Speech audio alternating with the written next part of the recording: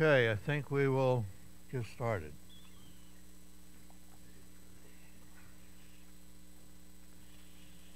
Gary, would you lead us in prayer, brother? It's a conspiracy.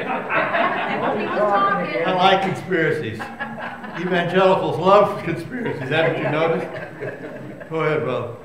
Lord, we just thank you. We thank you we can have a good time. We thank you that we can rejoice in you. Thank you for your word. Just help Dave to explain your word well. Help us to apply it well. In Jesus' name, amen. Amen. Thank you. We are continuing our study of the life of Christ. His life is divided in 3 periods of time: period of preparation, period of public ministry, and a period of sacrifice. We've already examined his period of preparation, and we're working our way through his period of public ministry. We have already examined his first year of public ministry as a year of obscurity. We're presently working through his second year as a year of popularity. And we've already examined his early Galilean ministry. He spent 4 months in Galilee during the first 4 months of his second year, his year of popularity. That ended when he went to Jerusalem to celebrate Passover. And when we returned to Galilee from celebrating Passover in Jerusalem, he began his middle Galilean ministry. It'd be a very rich ministry. A lot of things are going to happen. And the first event that took place after returning from Jerusalem to begin his middle Galilean ministry was he appointed his 12 apostles. And we talked about that recently. That was scene 54. Following that, in scene 55, he gave the Sermon on the Mount, a very long sermon. Matthew devotes 3 chapters to it, chapters 5, 6, and 7. And we spent some time over the last couple of lectures talking about the Sermon on the Mount because it's an exposition on Old Testament law.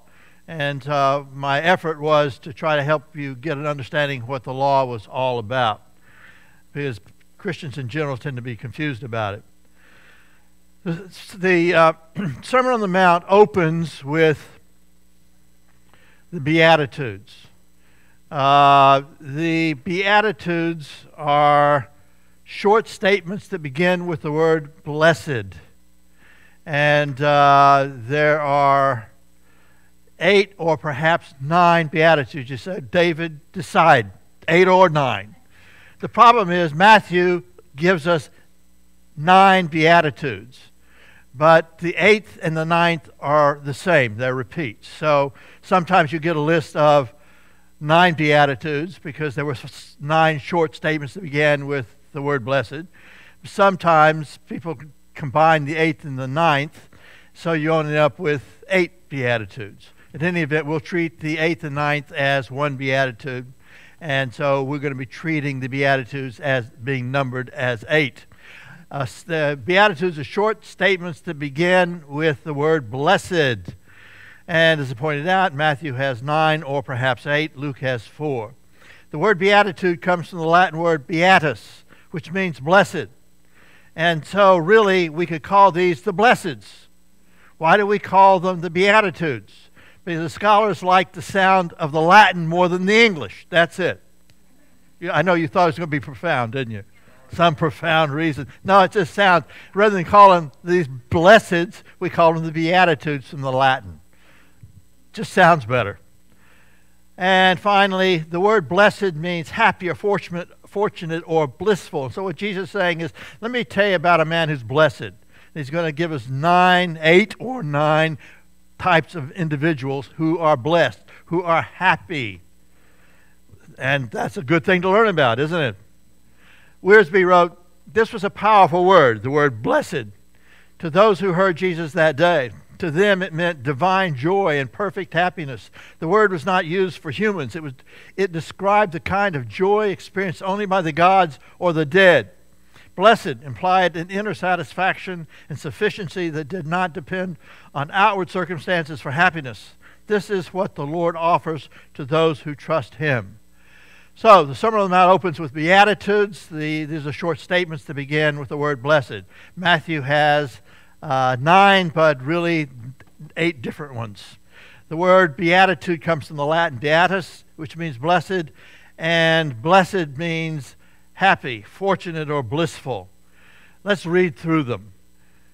We'll read through Matthew's 8. Blessed are the poor in spirit, for theirs is the kingdom of heaven. Blessed are those who mourn, for they will be comforted. Blessed are the meek, for they will inherit the earth. Blessed are those who hunger and thirst for righteousness, for they will be filled. Blessed are the merciful, for they will be shown mercy. Blessed are the pure in heart, for they will see God. Blessed are the peacemakers, for they will be called the sons of God. Blessed are those who are persecuted because of righteousness, for theirs is the kingdom of heaven. Continuing, blessed are you when men insult you, persecute you, and falsely say all kinds of evil against you because of me. Rejoice and be glad, because great is your reward in heaven, for in the same way they persecuted the prophets who were before you. That's the 9th. And the previous one, blessed are those who are persecuted because of righteousness, for theirs is the kingdom of heaven. That's the 8th, and then the 9th followed. The Beatitudes are filled with paradoxes. A paradox is a true statement that seems contradictory. It's a true statement that seems contradictory or even absurd. For example, the best way up is down. And you're looking at me because the scientific mind turned on. You said, that's ridiculous. To an aeronautical engineer, if he believed that, you don't want him to build your plane. Don't want him to build your plane. The best way up is down. That's a paradox because it's true, but it's self-contradictory. What am I getting at? The best way up in the kingdom of God and in God's esteem is down in humility. So that's a true statement that seems contradictory. The best way up in the kingdom of God. This is the man I esteem, God said. The one I esteem is the one who's lowly and contrite in spirit. The best way up is down. Is that not true? It's absolutely true, though it seems contradictory. That's what a paradox is. A statement that's absolutely true, but it seems contradictory or absurd. Another, the best way to live is to die. Now, outside of Christendom, that makes no sense. And that's a paradox. Why? Because the best way to live for Christ is to die to self. Check it out. That's what Philippians is about. The best way to live is to die. That's a paradox. Back to the best way to go up is to go down. The best way to live is to die. That's what a paradox is. It's a contradictory statement that's true, but seems contradictory, absurd. And the Beatitudes are filled with paradoxes. Happy, happy, happy. Remember, that's what the blessed means. Happy, happy, happy is the man, Jesus said, who's poor. And the world says, are you crazy? Poor people are sad. Rich people are happy. No, Jesus said, blessed or happy are the poor. Happy are those who mourn. No. Happy are when I'm rejoicing and laughing, not when I'm mourning. Happy are the meek. Happy are the hungry. Happy are the thirsty. Happy are the persecuted. Happy are the insulted. Happy are those who are falsely accused. And you're saying this is craziness. But this is what the Beatitudes are about. They're filled with paradoxes. To the natural mind, they make no sense. But in God's world, they make total sense. They're absolutely true in God's world. In fact, if you don't embrace these paradoxes, you're not going to be able to live the life God wants you to live. To the world, these are not paradoxical. They're absurd. To the Christian, these are paradoxical. They seem to be contradictory, but they're true. All right. Follow the progression of thought. I'm going to run through all of them. We're going to examine each of these Beatitudes individually, but what I want to try to do for a moment is look at them collectively as a group, because there's a certain progression of thought that works their way through and the way Jesus delivered them. The Bible is amazing on many, many levels.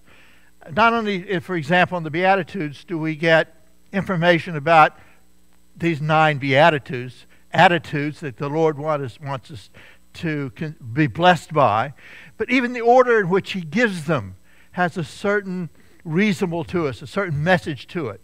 Let's begin with the first. We'll work our way through them. The first one, blessed or happy is the man who is poor in spirit. Why? Because he knows that he is spiritually bankrupt. What God is saying here, let me tell you who's blessed. the man who knows he's spiritually poor, or if you will, spiritually bankrupt. Such a man is a man knows he's not in good standing before God. Now, lots of folks think they're in pretty good shape. Remember those two people praying? The tax collector was praying. The Pharisee said, "Thank you, Lord, for not making me like this filthy tax collector." Well, was he poor in spirit? No. Jesus said he left the temple lost. The tax collector, on the other hand, was beating his chest and said, "God, have mercy on me, a sinner." He was poor in spirit. He knew he was spiritually bankrupt. He was poor in spirit, spiritually bankrupt. Jesus, he left saved. You understand what's going on here? So, the poor in spirit are blessed because they know that they're spiritually bankrupt. Not only that, blessed is the man who mourns over his spiritual bankruptcy. You say, well, of course a man would mourn over his spiritual bankruptcy. Most people don't.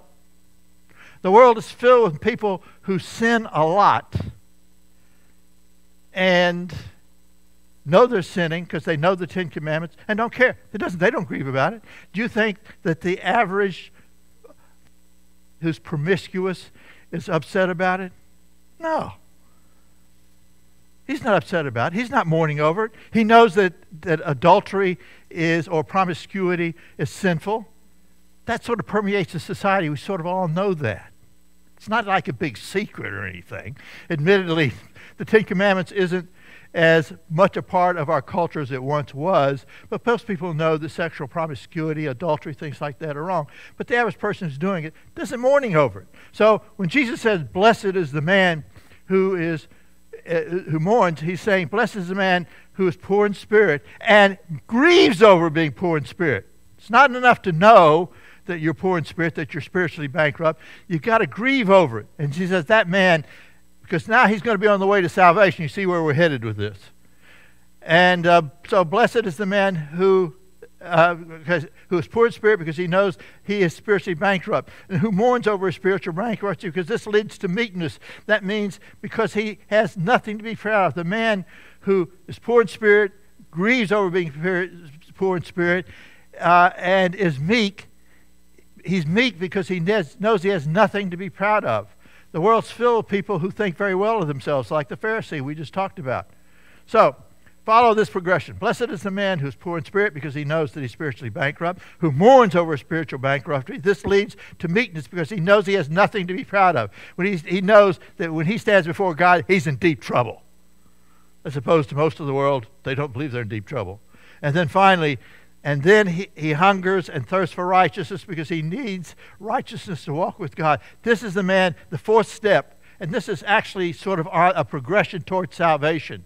If a man knows he's poor in spirit, he grieves over it, knows he's bad, and is meek because he knows he has nothing to be proud of, because he stands with God, he's going to be in deep trouble.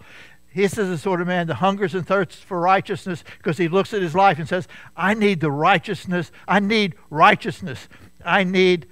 If I'm going to walk with God, I have to have righteousness. So he hungers and thirsts for it. This is a man who's candidate for salvation. Let's continue. He will be merciful. He cries out to salvation for salvation. God gives him salvation. He's merciful. And what Jesus is saying, such a man will then himself be merciful because God was merciful to him.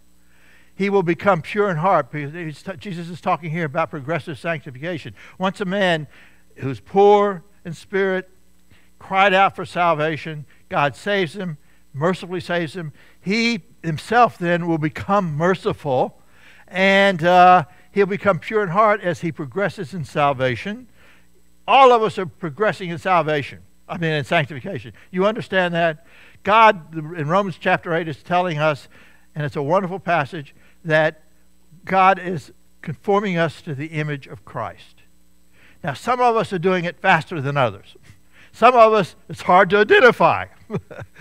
And there are times in our lives when we step back and sort of move in the other direction. But when you embrace Christ as your Savior, you're born again into the kingdom of God, not only is the cord that enslaved you to your sin nature broken, God gives you a new nature, His nature, and He gives you the indwelling Holy Spirit, and you are progressively sanctified. Whether you cooperate a lot or not, we are all being conformed.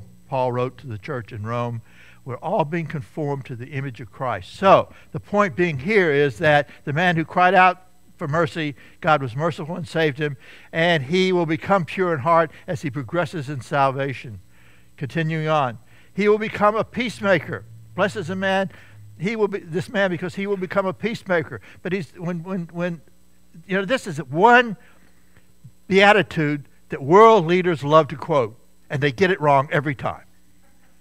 When they start talking about peacemakers, if for some reason the subject of the United Nations comes up, someone is bound, if there's a sort of conference, someone is bound to quote this beatitude.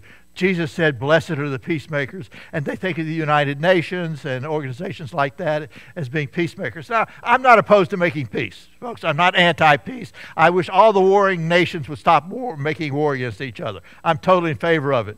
But that's not what Jesus is talking about here. He's not talking about the United Nations. He's not talking about world leaders are out making peace with other nations. He's not talking about making peace between feuding nations. What he's saying is we're talking about a man who comes to Christ for salvation, and he will become a peacemaker.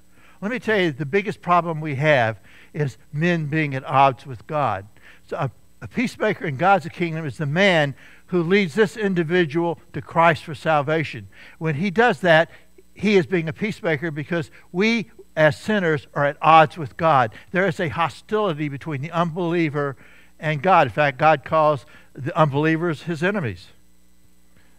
We are his enemies. We're at odds with him. But when a man comes to salvation, he's made peace with God. And the man who led him to salvation in Christ so he can make peace with God is a what?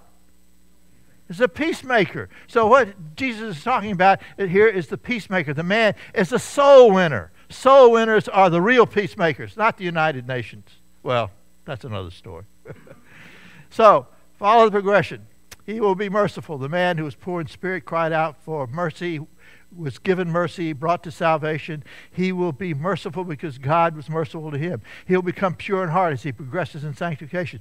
He will become a peacemaker, not between feuding families here on earth, but between individuals and God. And finally, he'll be persecuted, insulted, and hated because the world hates God's children. Blessed are you when men hate you. Blessed are you when men revile you and persecute and say all manner of evil against you falsely for my sake. Rejoice and be exceedingly glad.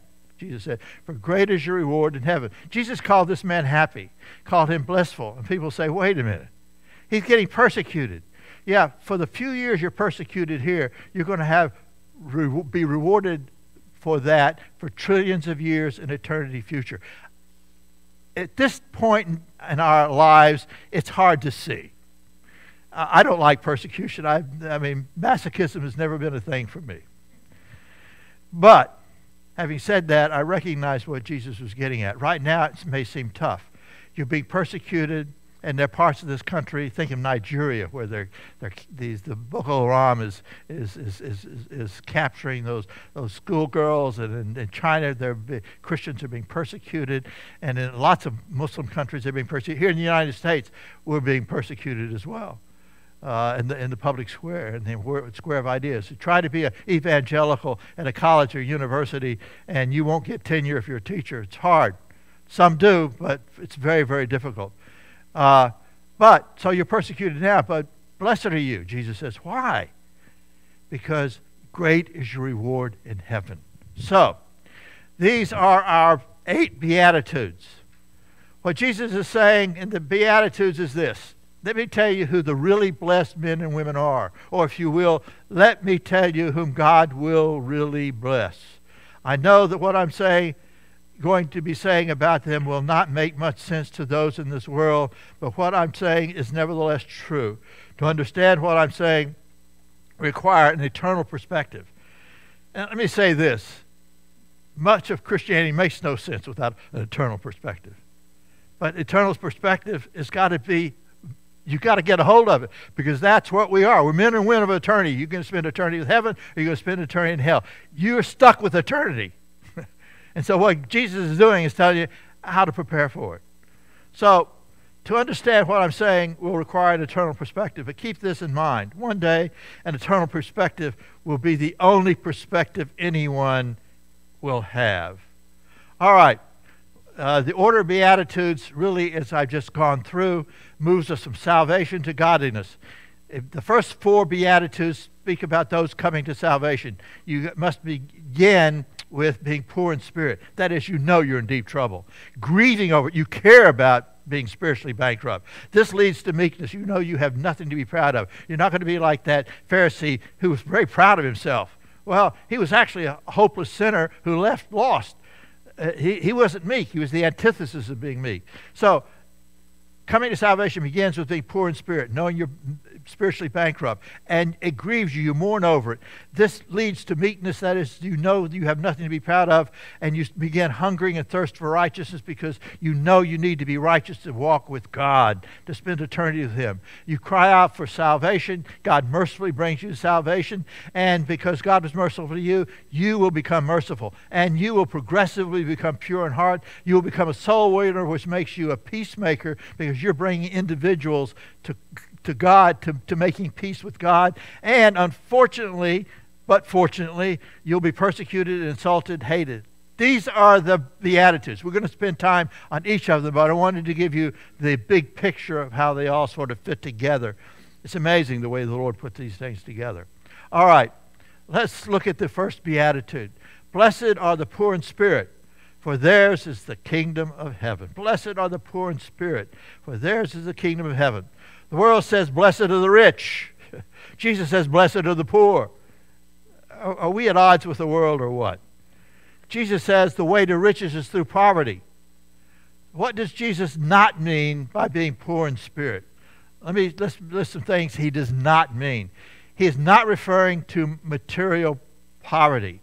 The Bible does not denounce material poverty. There are Christians out there who act like God does. And it's because they misinterpret the Sermon on the Mount and these Beatitudes. God is not praising poverty, material poverty. Nowhere in the Bible does God denounce riches. In fact, some of the finest men in the Bible were rich. So it's okay to be rich. I'm not here preaching prosperity gospel. Keep that in mind. Bible does not denounce wealth. And the truth is, it doesn't esteem poverty. But if you get the sense in our culture that the poor are virtuous and the rich are villains. Have you ever noticed that?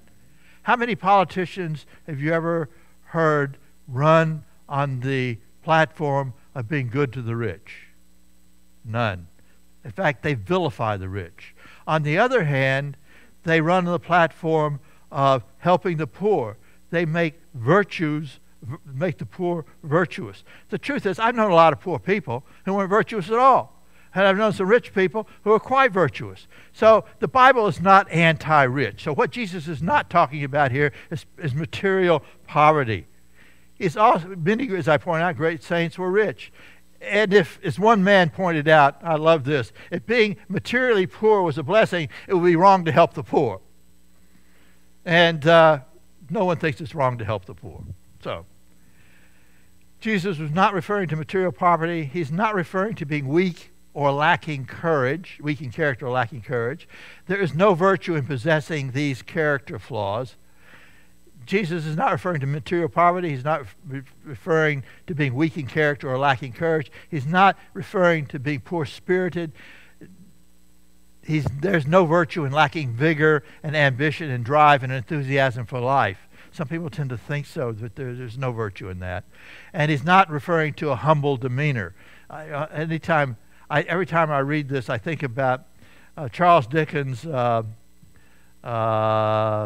Copperfield.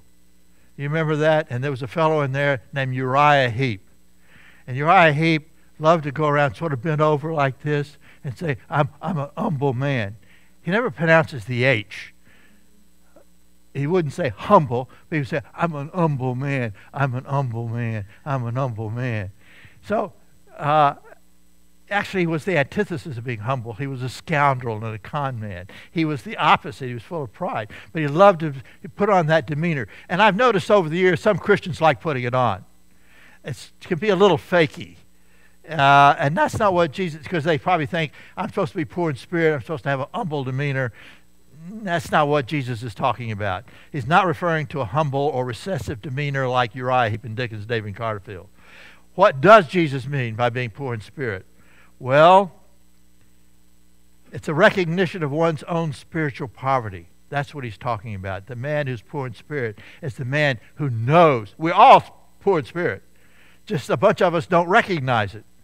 And the man, what Jesus is talking about here, is the man who recognizes his own spiritual poverty.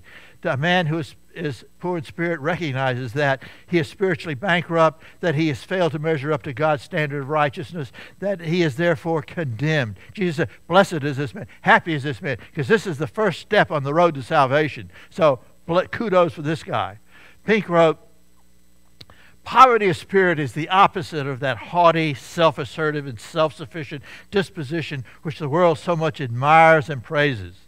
It is the very reverse of that independent and defiant attitude which refuses to bow to God, which determines to brave things out, which says with Pharaoh, "Who is the Lord, so I should obey his voice?" To be poor in spirit is to realize that I have nothing, I am nothing, I can do nothing, and am in need of all things. Brand that on your brain. That's what being poor in spirit is all about. I have nothing, I am nothing, I can do nothing, I am in need of all things. The opposite of the Pharisee who was praying in the temple. Poverty of spirit is a consciousness of my emptiness. It is the result of the Spirit's work within. It issues from the painful discovery that all my righteousnesses are as filthy rags. It follows the awakening that my best performances are unacceptable, yea, an abomination to the thrice Holy One.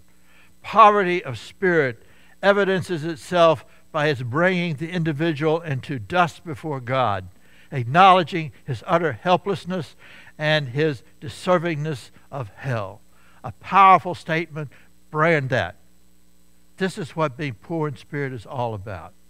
It's the opposite of saying, loving yourself, admiring yourself, having confidence in yourself, which that attitude about self is so much a part of our culture. Our culture teaches us to think we're wonderful. We teach kids in school to think they're wonderful. They can do anything they want to do.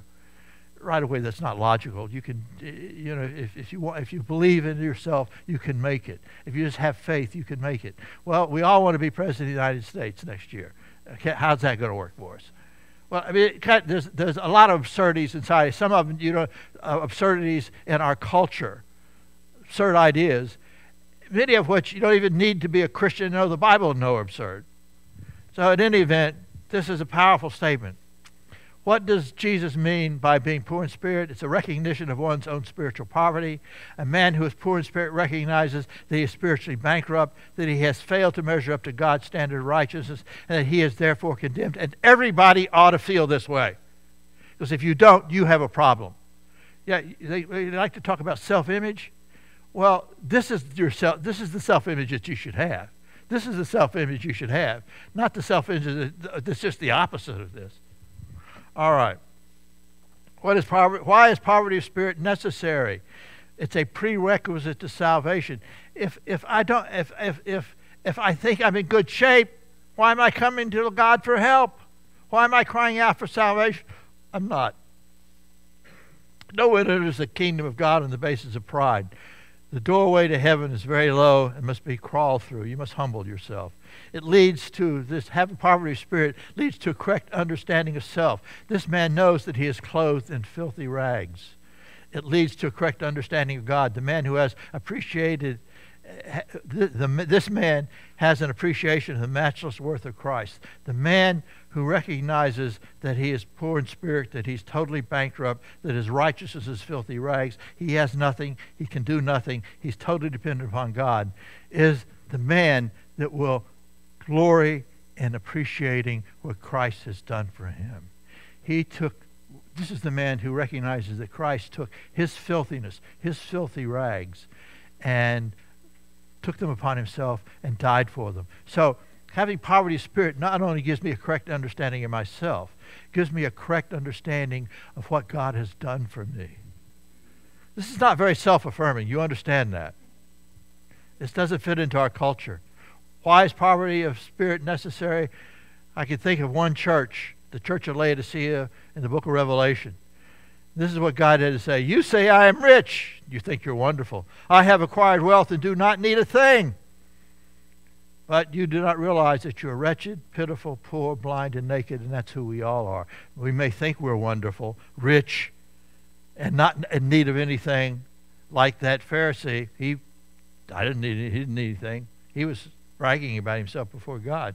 God could just as easily have been looking at him and saying, but you do not realize that you are wretched, pitiful, poor, blind, and naked. He needed a good dose of poverty of spirit, that fellow. The results of a man recognizing that he's poor in spirit: he will take Christ on his own terms because he knows he is doomed. Lord, he will cry out, what would you have me do? What would you have me do? When a man realizes he has nothing to negotiate with, what would you have me do, Lord? What would you have me do?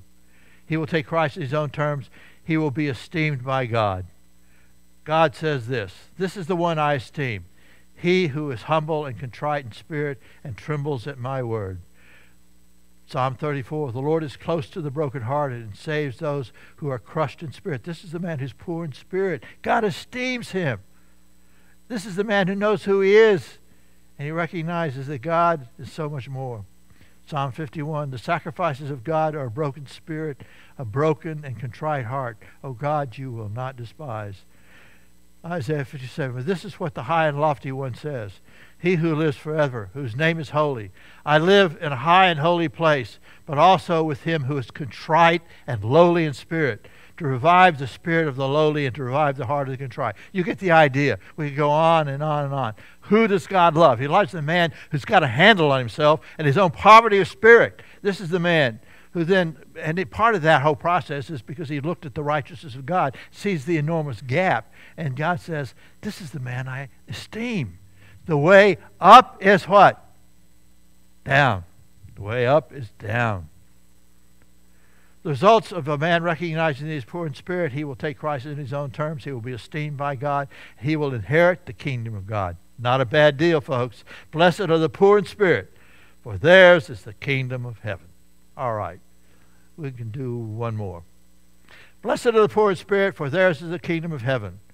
And the next beatitude is blessed, number 2. Blessed are those who mourn, for they will be comforted. Jesus began the beatitudes by saying the way to riches is through poverty. And now he says the way to comfort is through mourning. This speaks of mourning because of personal sin. King David mourned over his personal sin. If you look at the great men in Scripture, great women in Scripture, they grieved over their sinful behavior. Today, we live in a culture where men write books in which they brag about their bad behavior. I can't tell you how many books have been written by celebrities, in particular athletes, who like to brag about the number of women they bedded. Men like to write, and women like to write, about their sinful behavior. See, what Jesus says, that's not a blessed man. The blessed man is not only knows he's spiritually bankrupt, but over it. I've sinned. How many national figures do you know that grieve publicly over their sinful behavior? They make excuses for their sinful behavior. They brag about their sinful behavior.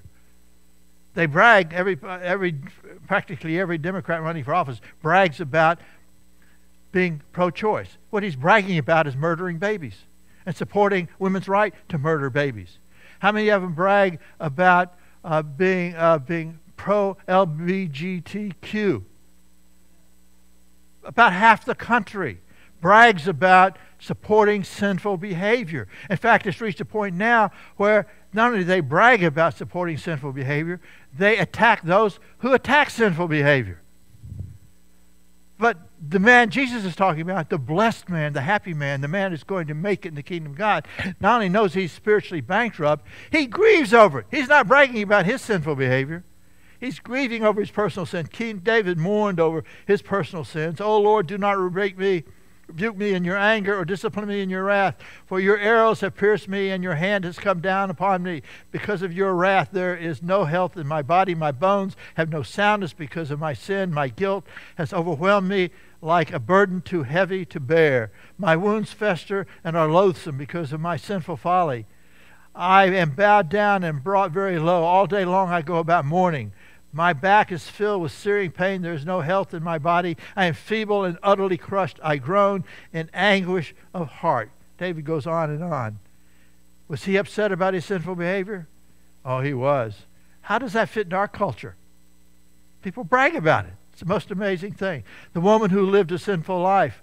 This is one amazing woman. Now, one of the Pharisees invited Jesus to have dinner with him. So he went to the Pharisee's house and reclined at the table. When a woman who had lived a sinful life in that town learned that Jesus was eating at the Pharisee's house, she brought an alabaster jar of perfume, and as she stood behind him at his feet, weeping, she began to wet his feet with her tears. Then she wiped them with her hair, kissed them, and poured perfume on them. Was she grieving over her sinful life? You bet. She was a candidate for salvation. The tax collector who mourned over his personal sins. To some who were confident of their own righteousness, there's a man who's bragging about his sinful behavior.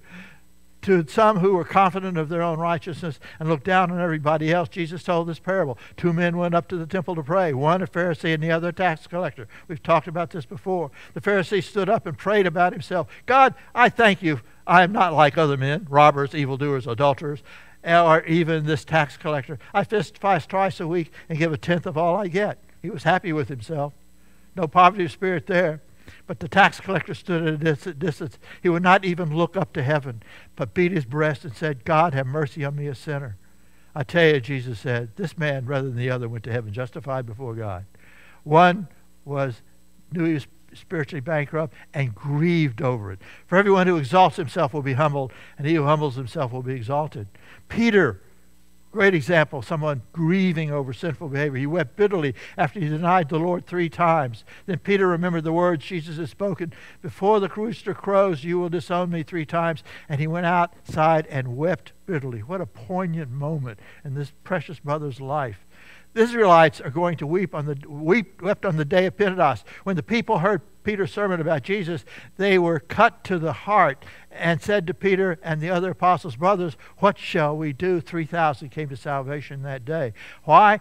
Because they knew they were bankrupt. They blew it. They grieved over it and cried out for mercy. You see the process that we're going through here? The Israelites on the day the Lord returns. It's one of my favorite passages.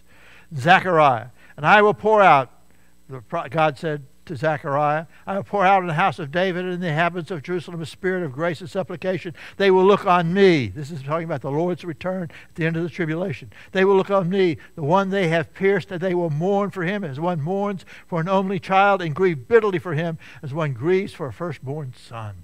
When Jesus Christ returns to earth, Israel will have been regathered. They're already regathered. They will see him return. They will grieve. They will mourn. Why? Because they will know in a flash that they sacrificed this precious one, their Messiah, and it grieves them.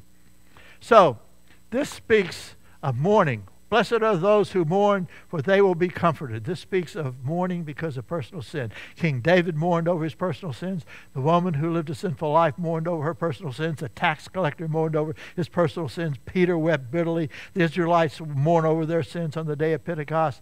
The Israelites on the day of the Lord's return to earth will mourn. Blessed are those who mourn, for they will be comforted. This speaks of mourning because of personal sin. There's also mourning because of the horrors of the sinful end. We've read some examples of individuals mourning over their personal sinful behavior, but there's also men and women in the Scriptures who mourned over the horrors of a sinful world. I hope you mourn. I know many of you do. Mourn over the sinful behavior of this horrible world. Micah wept over the destruction of the 10 northern tribes. Because of this, he wrote, I will weep and wail. I will go about barefoot and naked. I will howl like a jackal and moan like an... This man was upset because the 10 northern tribes were going to be destroyed by the Assyrians. Jeremiah wept over the destruction of Jerusalem. In fact, he wrote a whole book called Lamentations in which he wept over the destruction of Jerusalem.